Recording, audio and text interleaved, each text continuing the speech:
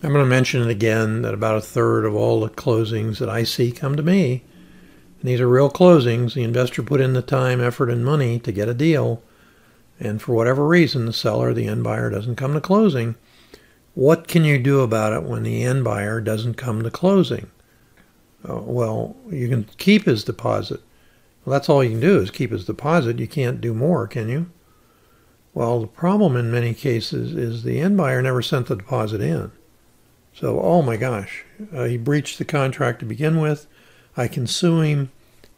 As I said 1,000 times, the only winner is the attorneys. So let's back up and talk about, okay, what can you do? And it may not make sure that he comes to closing, but it may help you recover money. Your earnest money deposit, despite what you think about non-refundable being in your contract and all that, the closing agent is going to require a release of that amount to be able to pay you from the end buyer. Why should the end buyer pay you the money when he's not going to get anything for it? So he'll say, sue me. The closing agent will say, I'm not going to get sued, so it's going to stay in my trust account until you guys work it out. However, what I do is I add to the contract.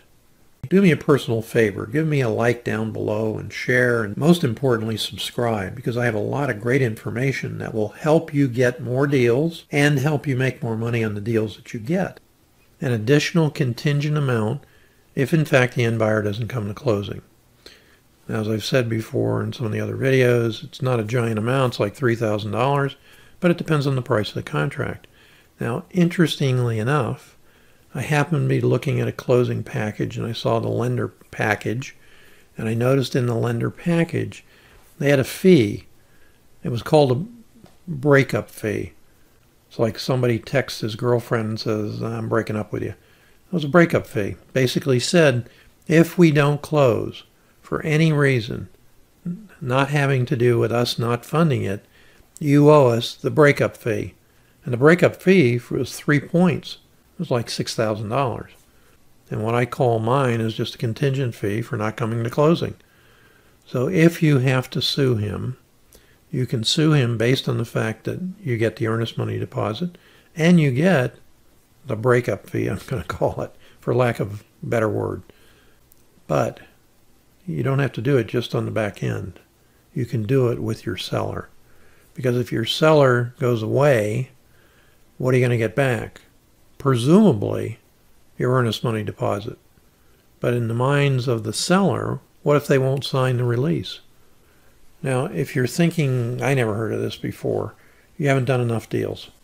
It's a pretty common practice. And if you don't believe me for some reason, next time you're ready to do a deal, say to the closing agent, what happens if the seller or the end buyer doesn't come to closing?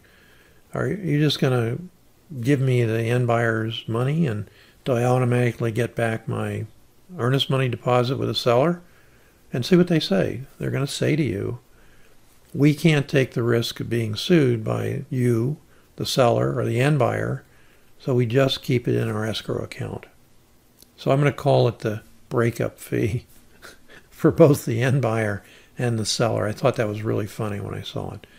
I'm Dave Dinkle, and I wish you limitless success in all that you do.